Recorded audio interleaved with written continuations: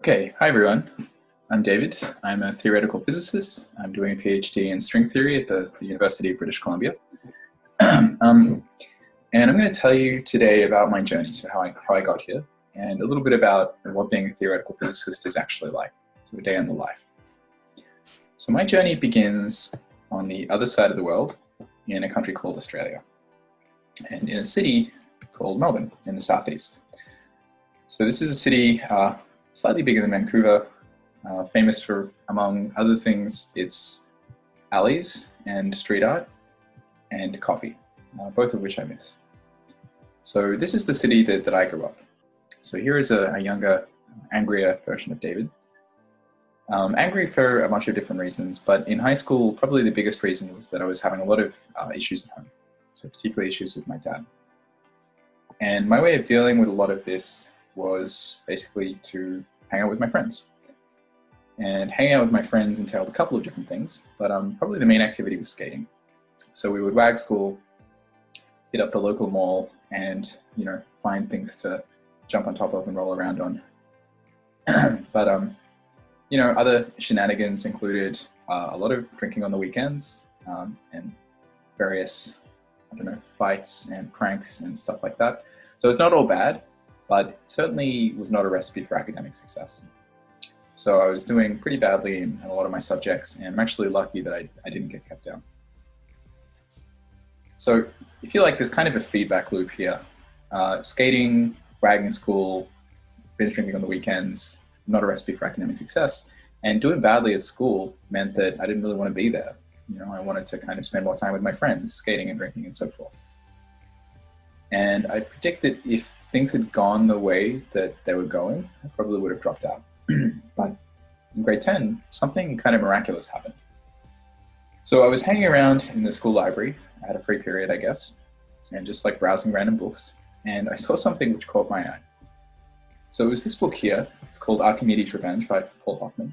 And the cover was just pretty off the wall. It was a giant egg being guarded by Mounties. I had no idea what was going on, but it was sufficiently kind of weird and intriguing that I had to open it up and look inside.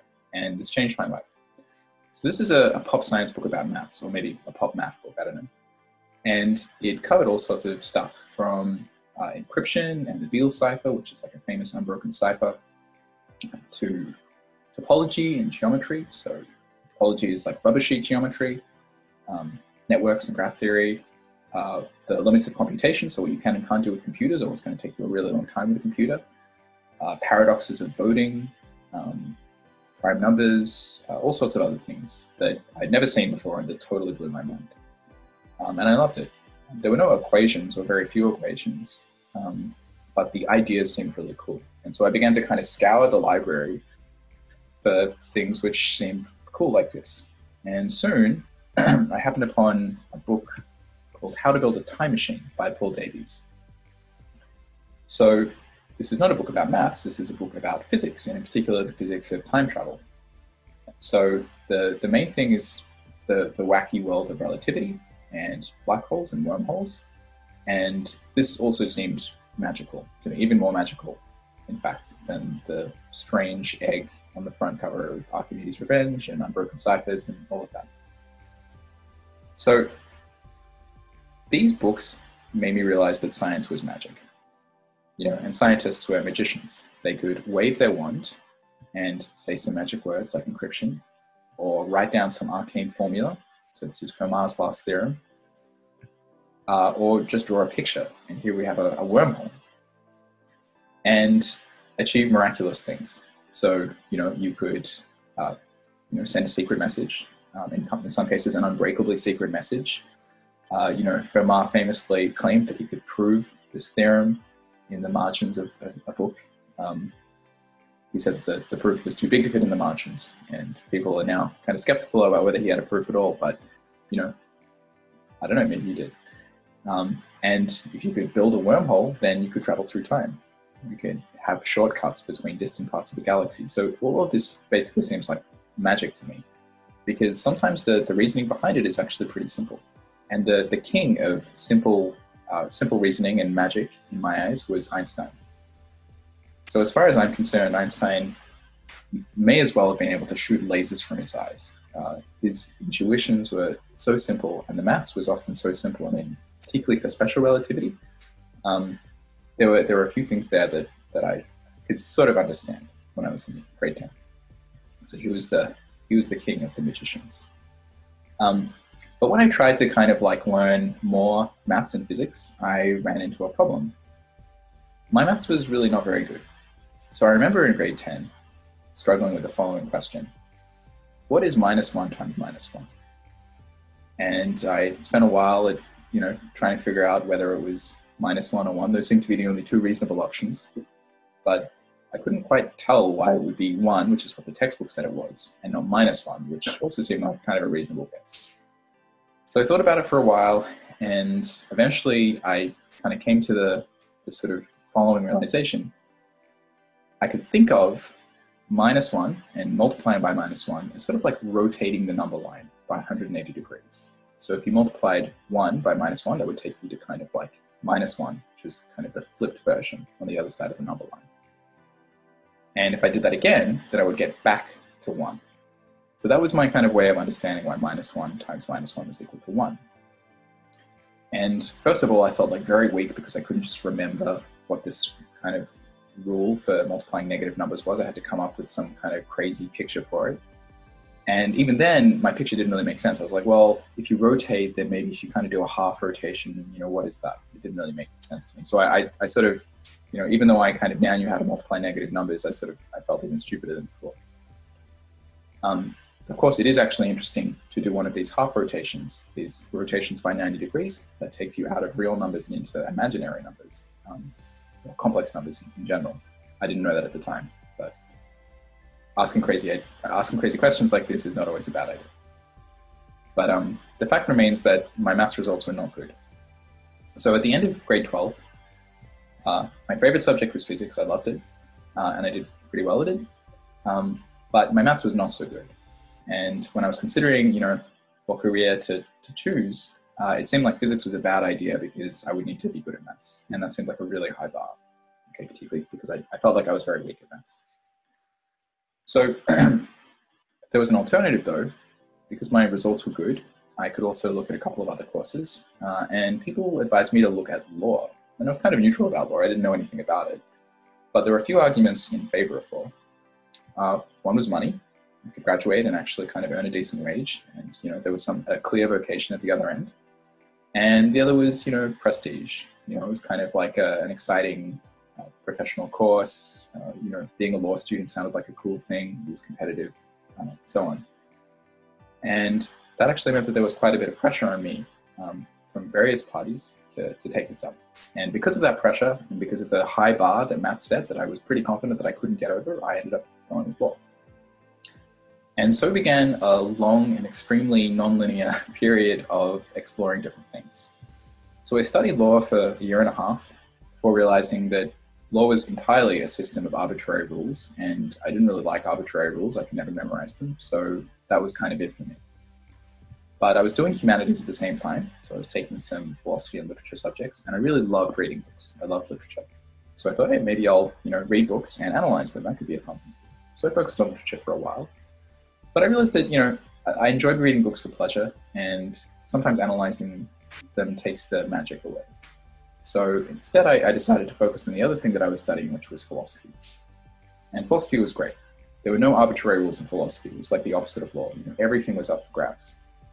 And as part of my philosophical training, I was exposed to logic. So logic is, if you like, it's like the bedrock of mathematics. It's the stuff that everything else is built from. And very slowly, very cautiously, I began to explore mathematics. And I realized that I actually really liked maths. And I decided, although it was a hard decision, I decided to go back and do a second degree in mathematics. So I ended up studying pure and applied maths. And maths was great. So I realized that what I thought were weaknesses when I was in high school, so the fact that I kind of needed to understand things myself in weird ways and draw pictures and ask crazy questions, all of those were actually strengths. They're not strengths for high school maths, unfortunately, but they were strengths for studying maths in a tertiary setting. And at the end of my degree, I was very enthusiastic about the idea of going on to a career in maths. And I maybe made the foolish decision of sitting in on a couple of advanced physics classes that were relevant to some of the mathematical things I was interested in. And I realized that I was in the wrong course. Really what I wanted to do, the thing that I should have been doing all along, was physics. So I switched from maths to physics, but now I had the mathematical background that I needed in order to understand the physics that I wanted to understand. So even though I kind of moved away from the thing that I really loved when I was in high school and took a complex path, pun intended, I ended up back there in the end. Okay, so that brings me to the present day and what I do now. So just briefly, I got a master's degree in Melbourne in an area called particle physics. So this is the area of physics being studied at the Large Hadron Collider, the LHC, so where we smash things together at very high energies and see what comes out. And I enjoyed this, but I decided that I wanted to study things that were even smaller and harder to access. So I moved to Canada to study string theory and quantum gravity. So quantum gravity is what you get when you kind of try to smush together gravity, which is kind of the theory governing the universe at really large scales, and quantum mechanics, which is governing the universe at very small scales. And the place where these two things collide is the black hole. So one of the things that I'm most interested in is understanding what happens to things that fall into a black hole. So here's a picture of a black hole as a computer. And there's some kind of input for the computer. You can think of this as stuff that you've thrown into the black hole, like a stray astronaut like Matthew McConaughey in Stellar. And the question is there output? Does the stuff that fall into the black hole come out again? Okay, so that's an open question. And Stephen Hawking made a really very persuasive, famous argument 40 years ago that the stuff that falls in does not come out again. But one of the most exciting developments in the last year or two in my field has been fairly conclusive evidence that stuff does come out again. And there are kind of ongoing efforts to understand precisely, how if something falls in, you can kind of reconstruct it. So if you drop your homework into the black hole, it sucks, but is it lost forever, or can you actually kind of get the answer to that hard maths problem again? Okay, so that's like super briefly like what I do. Or what I study, but what does it actually look like to study this? So a typical day starts with me waking up, rolling out of bed, and drinking enough coffee until I feel human and able to think about things. So usually I have a question or maybe 10 questions that I'm interested in trying to understand or figure out.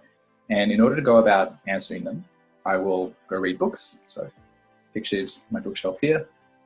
Or I will read papers, I'll do calculations, and sometimes I'll draw pictures. In fact, very often I'll draw pictures instead of doing calculations, and then I need to do calculations in order to understand the pictures, and vice versa. But really I can summarize all of this by saying that I'm confused most of the time. I don't really know what I'm doing. And in fact, I would say that maybe 85 or 90% of the time I'm confused. And then there are brief, lucid periods of unconfusion where I write papers. So those papers summarize the results of my confusion and what I did in order to kind of become unconfused. But I don't want to say that being confused is a bad thing. It's actually a profitable thing. It means that you're in the right place. It means that there are interesting questions that you're asking and that there's something to kind of discover at the end of the day. I think that's cool. And I think curiosity is something that can kind of only arise when you're confused about things. Because if you know the answer, then what is there to be curious about? And this is really what I think the essence of being a theoretical physicist is. It's enjoying the state of being confused and spending a lot of time trying to use the magic of science and maths to become unconfused, and then summarizing it for other people, which is something I really love as well. Obviously, I like drawing pictures, and this is kind of a fun thing you can do when you're trying to kind of summarize your unconfusion. And that's pretty much it for my kind of summary of being a theoretical physicist. So my advice, kind of broadly speaking, is follow your passion. Okay, this is what I didn't do when I was in high school, and I had kind of, I think, a low opinion of myself. And I think that things are typically easier than you expect. Even the things that look really hard and exotic and weird, they're often easier when you apply your passion to them. Be curious. You don't always need to know the answer. It's very tempting to kind of always be the person who knows the answer, but it's actually much more fun to not know the answer, and then you get the pleasure of finding things out, as Richard Feynman said. And finally, just embrace the confusion. You know, it's profitable, it's interesting, it will take you to interesting places. And yeah, theoretical physics, if you like confusion, theoretical physics is a great place to end up. Thanks for listening.